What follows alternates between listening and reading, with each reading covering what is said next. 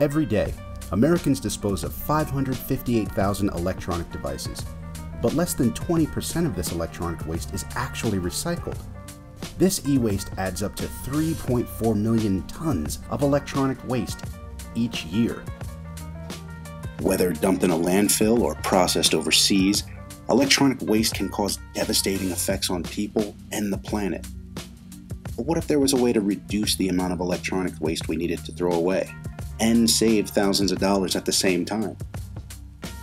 Several states have taken up repair-friendly legislation to help consumers use, reuse, and resell their electronics as an alternative to buying replacements. Manufacturers will be required to provide repair manuals, service passwords, and any tools or parts necessary to fix their products. Would you rather spend $20 and a few minutes of your time to replace a part, or thousands of dollars on a brand new device? This type of legislation will allow small electronic repair businesses to thrive and greatly reduce the volume of electronics waste polluting our bodies and our environment.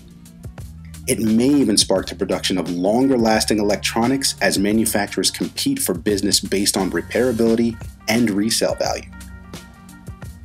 You can help.